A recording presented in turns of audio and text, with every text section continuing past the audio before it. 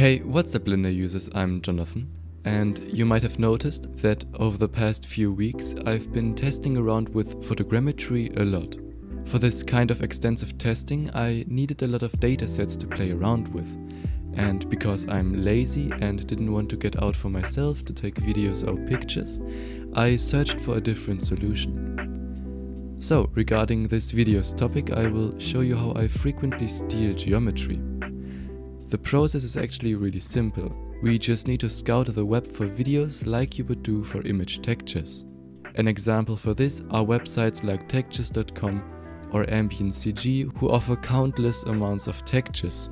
But these textures cannot really be used for photogrammetry, so we need to find videos. Sadly, there aren't any websites specialized on this, so we need to filter through many videos that just aren't optimized for photogrammetry. These include, for example, persons or other animals or just non-existent camera movements. So let me show you how I find and use these kind of videos. Personally, I often start on websites like pexels.com. Pexels is a stock video and photo website that only includes the CC0 license. So we can then search for videos which we can use for photogrammetry. In this video I wanted to try to find a hallway for which I then could build a model. So let's search for hallway and let's now see if we can find a fitting video.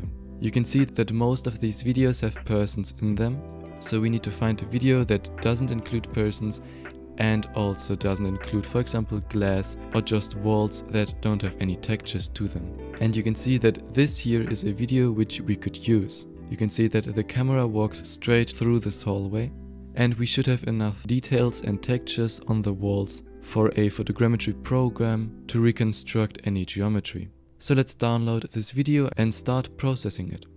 To process it, we want to, as always, create an image sequence from this MP4 file. So let's add it to Blender. Under Color Management, change the View Transform to Standard. Set fitting start and end frames. And I like to export it as JPEG because it just doesn't take that much space. And after you've set an output path, you can go up to Render and click on Render Animation to export your image sequence. With the image sequence exported, we can now open our favorite program for photogrammetry. There are many options, for example Reality Capture, Metashape or Meshroom. And because of the last video I still have Metashape installed, so I will use this one. Alright, with Metashape open we can go up to Workflow and click on Add Folder. And now we can just add all of the photos. Great. And now we are basically at a stage where everything continues as normal. If you would have taken your own photos, you would also end up right here and just continue with the workflow.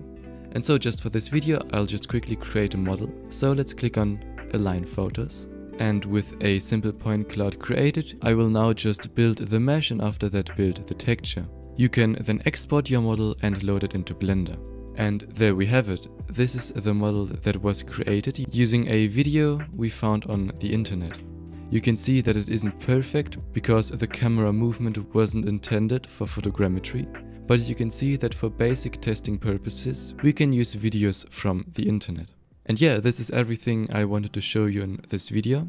Hopefully this video was of some interest for you. If it was, consider liking and subscribing, and we'll see each other in the next video next Saturday.